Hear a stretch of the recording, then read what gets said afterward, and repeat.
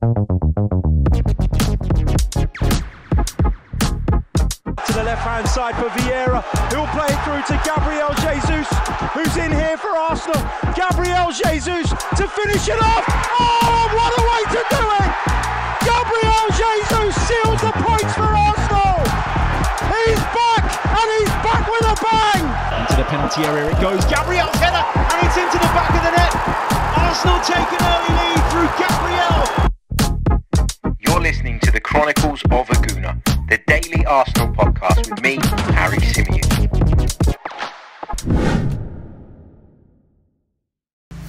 Hey everybody, how's it going? Hope you're all good, hope you're all well. Welcome back to another edition of the Chronicles of a Gooner, the Arsenal podcast with me, your host, Harry Symeou. And I'm recording today's episode from a very, very special place. I'm at the Emirates Stadium. I'm blessing the hallowed turf ahead of Sunday's big game. I've been in the dressing room as well, praying and all the rest of it to try and give Arsenal the bit of luck that they're going to need this weekend if they're to be crowned Premier League champions. Apologies for the lawnmower in the background. There is a bit of noise inside the stadium, so it might not be the greatest audio, but I thought I couldn't pass up the opportunity to record the preview of this weekend's game in the home of football, Emirates Stadium. And this place is going to be absolutely buzzing on Sunday, I think, regardless of what the outcome of the title race is. I think everybody looks at this Arsenal team and can clearly see the progress that they've made, can clearly see that they've taken strides forward again under Mikel Arteta, who I think has proven time and time again that he can reinvent the team. If you think right back to when Arsenal won their first FA Cup under Mikel Arteta, it was a completely different setup, it was a completely different group of players, but we showed an adaptability that we all felt had been missing for a long, long time under Arsene Wenger, and even under Unai Emery. And you look at where the team has come and the stages of that journey ever since. I think the evolution is clear for everybody to see. You look at what Arsenal were last season, obviously very impressive, went a lot closer in the title race than people thought we could. Obviously we missed out in the end, but we came back this season, and there were a few teething problems, I would argue, in the first half of the season due to us trying to change the style a little bit, trying to adapt. But in the end, that adaptation has seen us be even more competitive over the course of the campaign. And for the first time in a long time, the Premier League trophy will be waiting here at the Emirates Stadium, because there's a chance we could win it on the final day. Now, after Manchester City's victory at Tottenham in midweek, it's clear what needs to happen now. Arsenal need to win, and Manchester City need to fail to win. If Arsenal better Manchester City's result, they will be crowned Premier League champions on Sunday. And if that is to happen, this place is going to go off. It's going to be incredible. Is it likely? I give us about 10% chance at this moment in time. And that's nothing to do with Arsenal or a lack of faith in Arsenal and their ability to come here on Sunday and beat Everton. I don't think it's going to be as cut and dry and as easy as maybe some people are making it out to be. This is an Everton side that have the second highest number of clean sheets in the Premier League, only behind us. They will frustrate. They're very well equipped to deal with set pieces, something that we've been a real big threat from this season. So I think this is going to be a potentially tricky game, but I've got every confidence in Arsenal that they'll do their bit. The problem is at the Etihad. West Ham turn up. David Moyes is on his way out of the football club. This is a West Ham side that have conceded the most goals in the Premier League outside of the bottom three this season. So they're not the defensive, resolute unit that we saw for a number of years under David Moyes. And that concerns me, that worries me, obviously, because we're asking them to go to the Etihad and get something. Arsene Wenger once famously said that winning the Premier League for a London club is much harder than for anybody else. And the reason he said that was because of the number of London derbies and some of the rivalries that we have in the capital and the impact that they can have. I'm reading online, West Ham fans are desperate for us not to win the Premier League title, just like the Spurs fans were a few nights ago. And so it does feel like the odds are stacked against us. It does feel like it's going to be incredibly difficult for West Ham to get anything. I'm not questioning the professionalism of the players or the manager. You know, I didn't want to do that in the build-up to the Spurs game, Spurs-Man City game that was. And I think I was proved right not to have done that, because I do think that Postecoglou and his players did go out there with the intention of winning the game. Fair is fair. Unfortunately, they didn't have the backing of the fans. They didn't have the backing of the supporters, and maybe that was what prevented them from having that little extra 7-10% that might have seen them get the result that we were looking for and the result that they were looking for in their hunt for Champions League football. How do I see this one going in terms of the match and in terms of how it's going to play out tactically? Apologies, it feels like the lawnmowers are getting louder, but anyway, they're preparing the surface down here behind me for the big game on Sunday. I think Everton are going to come here and sit back. I think Everton are going to come here and be pragmatic. I think Everton are going to look to hurt us from set pieces and look to hit us on the counter-attack. Facing a low block is nothing new for this Arsenal side. We've been coming up against that kind of approach for many, many years. And even more so, I'd say, in the last couple of years where we've become a real competitive team again. And people look at coming here and are worried about it and fear it and think that the best way to stay in the game for as long as possible is to just drop off that little bit deeper. But we need to be patient. I think the atmosphere in this stadium is going to be dictated by what is going on at the Etihad. If, for example, we're winning our game and Manchester City are level, then there's going to be a buzz, of course, here, but there will be a level of anxiety too, I'm sure. There will be a little bit of a loss of focus from the fans in terms of on this game, because they're going to be constantly checking their phones for updates. They're going to be constantly seeking to find out what is going on in that other fixture. But what I'm really, really keen to see is a sort of a respect shown to this team, to this manager, to the club, for the fact that they've taken us forward again, even if it's not going to finish off with us lifting the big one, the Premier League trophy. And I almost just want us to come here on Sunday, and I know it's much easier said than done, but just come here and have it as a bit of a celebration for another really good positive season.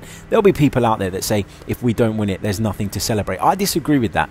I think that you need to enjoy the journey. I think that you need to enjoy the ride. And I've enjoyed covering the Arsenal over these past 2 seasons more than I have for a long, long time prior to that. I come here every week with an expectation, and in a positive way. I come here every week confident that I'm going to see a performance, and I come here every week knowing that we could beat anybody in front of us. You look at our 2024 and it's pretty much been flawless, with the exception of that one defeat against Aston Villa, which could prove costly. But is that a reflection or an indication of work that Arsenal still need to do, or is that a reflection of the very, very high bar and standards that Manchester City have set? I would argue it's the latter more than it is a reflection of this team.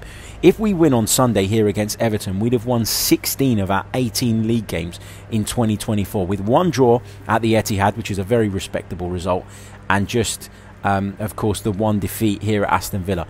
And the reason that is so costly is because we're up against an absolute juggernaut. Manchester City are unbeaten in 21 Premier League games going into this weekend. The only dropping of points we've seen have been the 4 draws that they've had along the way, and 3 of those draws were against the traditional Big Six, if you like. Crystal Palace were the only ones that managed to spoil the party a little bit as well. So yeah, come here on Sunday, enjoy it, turn up, support the team, get behind them.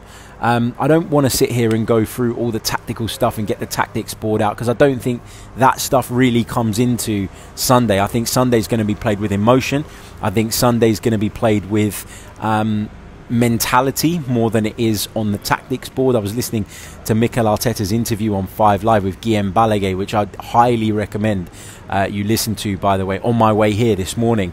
And he was talking about the fact that, yeah, a lot of stuff is decided on the tactics board, and that makes a difference, but not everything is decided on the tactics board. Not everything is decided in your tactical approach. There are things that you need to have as an athlete, as a footballer, as an elite sports person, to get you over the line in difficult moments.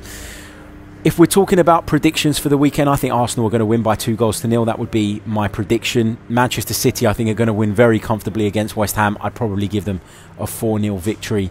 And whilst it sounds like I'm being like really negative and dismissive of our chances of lifting the Premier League title on Sunday, I think I do that more in sort of protection of my feelings than anything else, because it's been such an incredible season. Like, I don't want to turn up here, find out, I don't know, on 60 minutes, 65 minutes, that Manchester City have broken the deadlock against West Ham, or that there's no chance of that game being turned around, and then be in a somber, negative mood. I want to be enjoying the last half an hour or so of our season. I want to be buzzing for it.